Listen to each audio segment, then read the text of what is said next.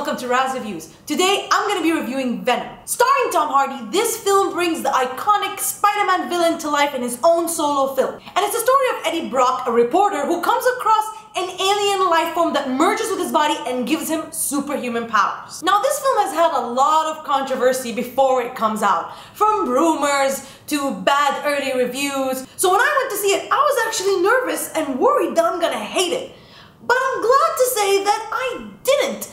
This is not a bad movie. I know that many of the critics and the reviews are highly negative, and I actually disagree. I don't think this is a great film, but I don't think it's a dumpster fire either. I found it to be very enjoyable, a really fun ride, especially if you're a comic book fan or a fan of Venom as a whole. But the truth is that there's some things about this movie that don't work, and there are things that do actually work. For me, what works the most is Venom himself. First of all, he looks amazing. I think we take for granted the amount of advancement we have in CGI and like special effects to give us this amazing, cool looking characters.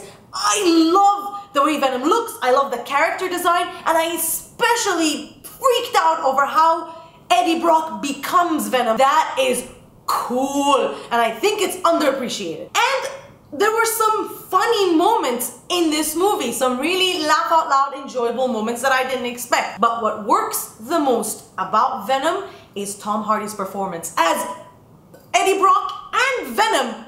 By the way, yeah, he actually does the voice of Venom. I didn't know that. It's awesome. I love that voice. It's gonna be iconic. Now bear in mind that this is not the Eddie Brock from the comics. This is Tom Hardy's interpretation of the character with a different backstory as well. The relationship between Venom and Eddie Brock is the highlight of the film, and it really elevates it and makes it work. They have this like interesting, quirky connection between the two of them that sometimes kind of feels like a buddy film, and it's weird. I won't deny that, but I enjoyed it. Basically what I'm saying is that Tom Hardy has really nice chemistry with Tom Hardy. It's really a lot of fun watching him play off himself. And that's just the thing. Tom Hardy's performance will make or break this film for you. If you hated it, then you will hate this movie. But if you like his performance and interpretation of Venom and Eddie Brock, then you will like this film despite its faults. Speaking of faults, this movie has a bunch of them, starting with the script.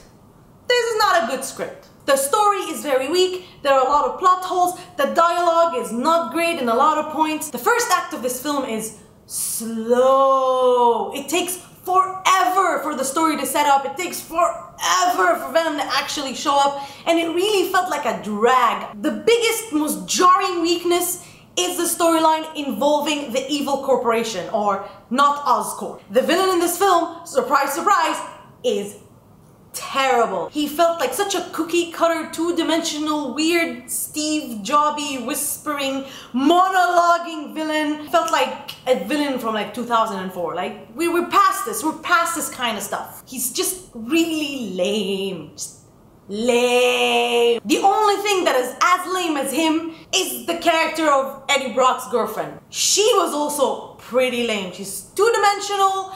She didn't feel like she needed to be there. She's supposed to be a lawyer, and for some reason she's dressed like a schoolgirl, and she has this weird Barbie wig. And also, she had terrible chemistry with Tom Hardy, so I didn't really buy them as a couple even. The biggest issue this movie actually had for me is that it's tonally inconsistent. I felt like this movie didn't know what it wanted to be. It starts out with this like cool horror film mood atmosphere, and then it turns into this hyper intense action comic book movie, and then it becomes this comedy buddy film, and then it becomes this over-the-top CGI fest science fiction thing. And that's why it felt to a lot of people like it's a mess. It didn't feel comfortable, it felt weird and inconsistent. And I also felt like the movie didn't know what to do with Venom himself. Is he a hero? Is he an anti-hero? Is he a villain? Is he a psychopath? Is he an alien? What is he? And he kept flip-flopping between those two. However, again, the performance and the chemistry between Venom and Eddie Brock is what kept the film going and is what made the film enjoyable for me. So basically, it's this like really cool, interesting character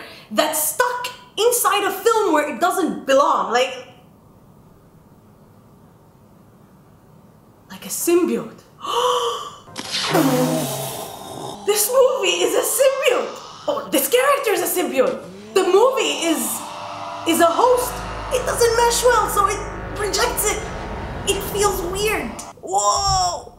The movie is a bad host. I figured it out. That's it. So all in all, I actually enjoyed this film. I didn't have a bad time. I disagree with the critics and I think they're being a little too harsh, but I see the faults of the film and I see the problems that many people might have with this movie. And at the end of the day, whether you like it or not is really gonna be up to you because it is a weird film. It's not a bad movie, but it's definitely not as great as I wanted it to be. And for me, I'm going to give Venom a 6.5 out of 10. Before I end this review, I have something I want to say that might be a little bit spoiler-ish. So if you're super worried about spoilers, you might want to skip this. However, I have a very important message to Sony and the studio. Hi, Sony. I'm Razz from Razz Reviews. I have a message for you. You can totally ignore it. I don't really matter. But I really want to get this off my chest. For the love of God, stop putting the final scene of the movie as the final scene in the trailer. It ruins the experience. It's bad. Please stop. Stop doing that. Stop. Don't spoil movies in the trailer. We're fans. We're gonna come see it. You can do better marketing. I believe in you. Stop. So, have you seen Venom? Are you gonna check it out despite what the critics are saying? Let me know what your opinion is and feel free to debate what you thought of the film if you agree or disagree with me in the comment section. And as always, like, share, and subscribe, and don't forget to ask me what you'd like me to review for your next. See ya!